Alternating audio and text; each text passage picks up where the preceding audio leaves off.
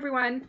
So I have something I wanted to talk about. It's not my normal subscription box review that I do on my YouTube channel, but it's just something that I thought might be helpful to share my experience and put it out there. So we have, at the end of this week, is Valentine's Day. And I know that's a day that a lot of women can feel really bad, that they're not in a relationship, or maybe they're in a failing relationship or something like that. Well, I am 33. I am not married, and I've never really had a great relationship, and I don't know why. And I know I'm always open to it, and I'm hopeful that it'll happen. But I thought it might be helpful for some of you to hear how I feel when days like this come, because I know people feel really sad. Well, I feel sad too sometimes, and I think that's okay. I'm a big believer in you experience what you're going to experience, and you feel the emotion, and then you move on. You're a human being. You're going to have days where you feel jealous. You're going to have days where you feel sad. You're going to have days when you feel angry. So what do you do with that? You've got that emotion. Okay, what am I going to do with it? And a lot of times that emotion is tagged on to some major distorted thinking. So, like, let's say you're feeling frustrated and angry at somebody. Well, you might say, they are dishonest all the time. So you say that. That's not true. It's obviously not true. They're not dishonest all the time, or they would be in jail. Or you might say, let's say you burn cookies that you made, and you might say, I'm such a mess up. I'm the worst cook ever. That's a distorted thought. You're not the worst cook ever. There's not been a contest and declared you the worst cook. You've just burnt something. So a lot of times it's helpful for me to say, okay, I'm feeling this. Okay, what's the reality and what's my distorted thought? And it helps you to be able to make sense of it and to be able to work on it and do better. Because, like I said, we're all human. We're all going to feel those things. We're all going to deal with those things. And I just found that is the healthiest way for me to handle that. So when it comes to relationships, sometimes it can be frustrating for me because it's so out of my control. I'm a person of faith, and I believe that God does have a plan for me, and that there are people that, not just a relationship, but also friends that I need to make, people I need to help. Maybe somebody will need this video, who knows? But that there are those people that God wants me to help, needs me to help. And I believe that's true for all of us. And even if you don't necessarily believe in God, I think most of us believe there's some kind of purpose for what we're supposed to do here and why we're here. So if you can try to kind of connect back to that as much as you can, because it's that lack of control that I think frustrates so many of us, including myself, from time to time.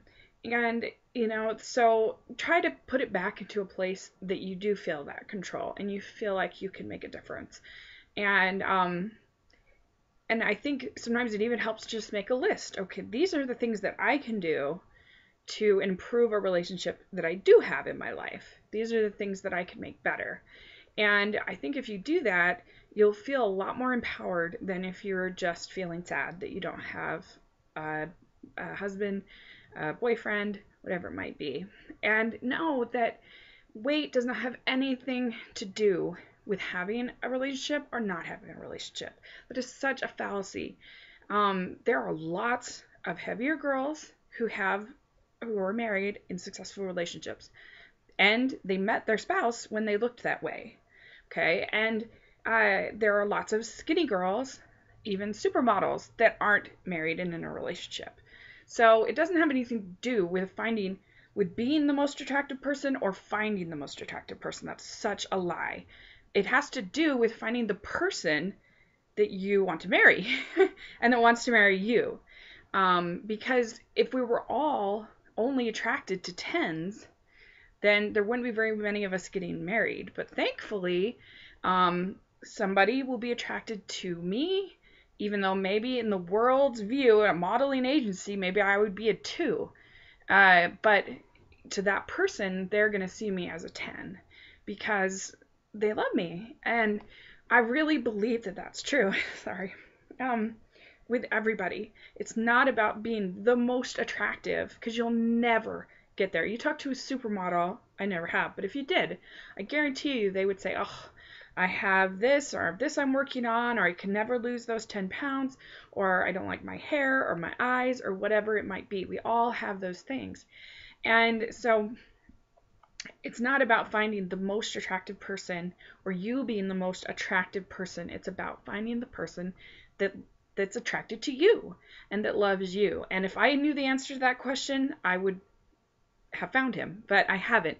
But that's okay. And so I think that's something so important to remember, that you really are beautiful, and that lots of people love you, and that everyone has relationships in their life that they can work on and that they can make better. And so on a day like Valentine's Day, I challenge you to find some way to feel loved.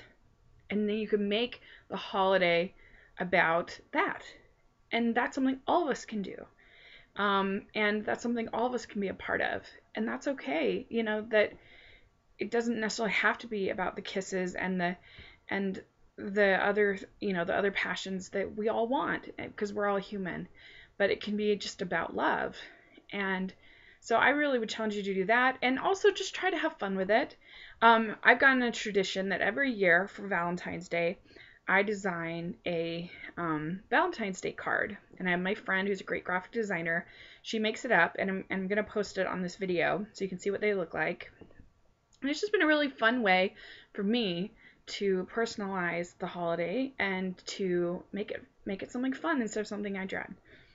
And so if it's maybe invite some of your other single friends over and watch a bunch of maybe big action movies, you know, to sort of thwart the holidays. I wouldn't recommend like renting a ton of romantic movies, because that could be kind of depressing and totally delusional, even though I love them. And so, you know, or maybe a movie like 500 Days of Summer would be perfect, because it's about, in its essence, a failed relationship. But it can teach you a lot of things, I think, in that movie about love and about the journey of life, and the different experiences that we have to have before we get the big love.